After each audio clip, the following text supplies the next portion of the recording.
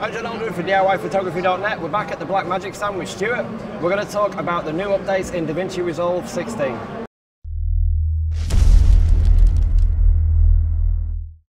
So, hi again, Stuart. Hello. How are you? Yeah, I'm really good. Good, good. So, Blackmagic's just released DaVinci Resolve 16 beta. Can you tell us about some of the new features that have come in? Yeah, this is probably the most significant update that we've done, certainly within the edit part of DaVinci Resolve, in that DaVinci Resolve over the course of the last few years has really developed into a very comprehensive editing system, as well as obviously colour, fusion, Fairlight. But what we started to do was really kind of take a step back and started to view the edit process to really started to wonder to ourselves, well, how can we make this process even quicker? Now, the thing is that you can keep adding features all of the time, but what happens is if you're not careful, the interface starts to become too cluttered, or things start to become difficult to find, or you have secondary and third level menu systems, which is something that we don't really want to do. So what we actually did is we developed a whole new page within DaVinci Resolve that was non-destructive to the current edit page. Right. So what that means is that the existing edit page still remains, but there's now a new page which is called Cut. Now what Cut is it's focused entirely on the speed of editing. So when you're working within high-end commercials, when you're working with quick turnaround TV series, when you're looking at news, when you're looking at short format work that needs to be uploaded quickly, say, to the internet, one of the things that you really want to focus on is the speed of getting your content down to a timeline, edited, and then delivered. What you might not have the time to do is sit there and finesse each of those edits to make them absolutely perfect. So what we've actually done is that in the cut page, we've incorporated a whole load of intuitive and AI-based tools, as well as looking at the old linear way of editing, to try and make sure that every single movement that you make on that edit page is productive. Because what we don't want to do is we don't want to waste time by having functions that include things like scrolling up and down, zooming in and out, moving up and down layers. We don't want to have to keep on going in and out to get media. What we want to do is we want to have one simple interface that has all of it. So the interface has been designed in such a way that your media is first easily accessible, but secondly that you can flip between your source and your timeline very, very simply. But at all times when you drop media down onto the timeline, the entire timeline is visible in front of you. What you can then do is you can then work in smaller segments of that timeline to place your edits and place your transitions.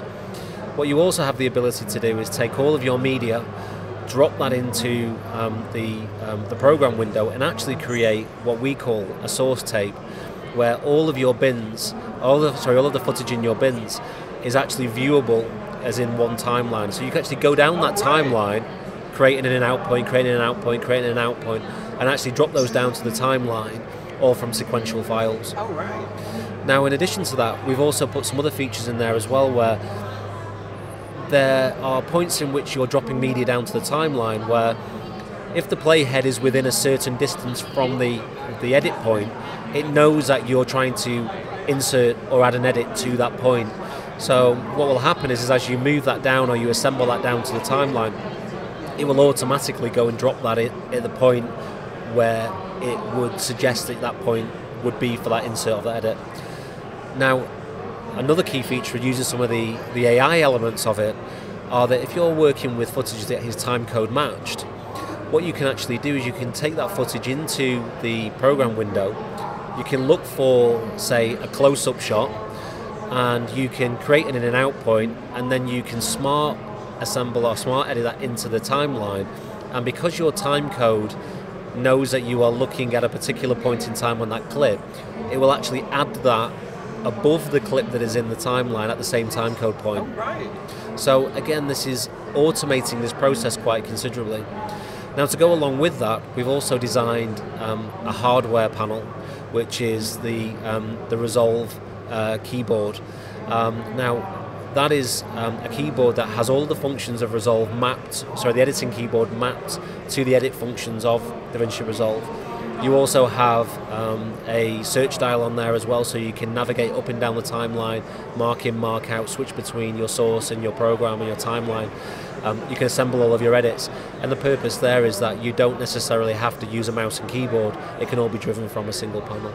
So we've really focused on speed, we've really focused on efficiency, we've done it in a non-destructive way, and what we're trying to do is ensure that you can really lay down a complex edit in a very short time and deliver that very simply.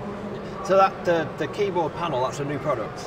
Entirely new products, yeah. And are they available now to pre-order? So we're showing this with a view to deliver in August.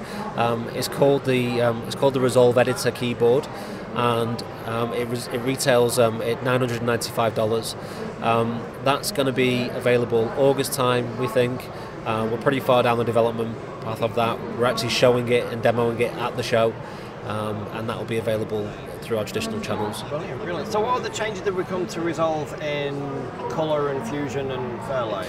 So there are some significant ones, which are things that are tidying up maybe some of the bits that people have asked about.